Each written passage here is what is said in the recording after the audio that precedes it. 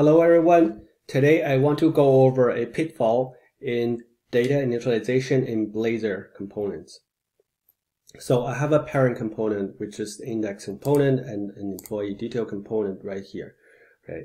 The parent component is using the employee detail component to display the details of the employee, and the employee is initialized or loaded in the parent component. And I'm hard-coding the employee here to mimic the situation that we're loading this employee, and each employee actually has a bunch of records to be loaded. Once we go into the employee detail component, this employee is, the records of the employee is loaded. So if we look at this code, we have all initialized here in the child component and also all initialized here in the parent component. And if we run this, there's going to be no problem, right? So let's demonstrate that. As you can see, the home page is loaded with the employee detail. There's no problem. Nothing is wrong with this, but it actually has a potential issue. What if this employee is loaded slowly? There's some kind of network slowness, or a lot of data needs to be loaded. So let's use the sleep method to mimic that scenario. So let's go back and refresh the page. Okay, still no problem. Even we navigate away and navigate back, it takes 5 seconds, right? 4, 5, right? So 5 seconds to load it, but there's no problem, right?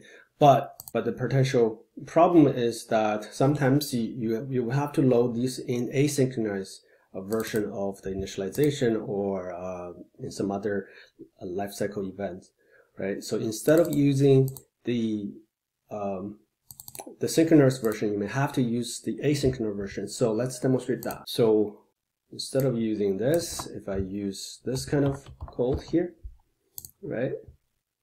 And then if we use this asynchronous version here as well, then let's refresh the page. All right, there's no problem if we navigate back. Still no problem, right? That's because this is actually called first, right? And then the initialize methods in the child component called secondly afterwards.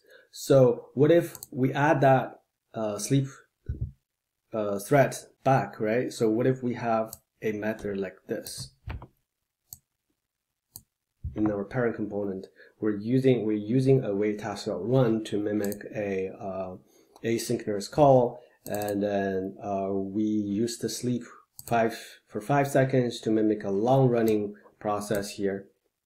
And let's refresh the page and see what happens in this case. All right, so it throws an exception complaining about the object reference is null, which happens in this place. The employee is null when the low records is being called.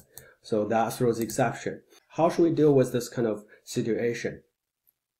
Right, I would suggest that we first we need to call.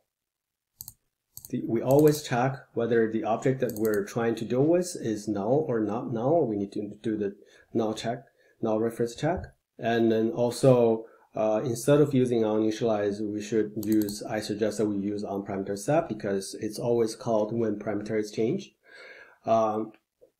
And then inside here we have to check the reference as well, because we don't want to load the records over and over again, right? Whenever there's a change, unless that's something that you intend to do.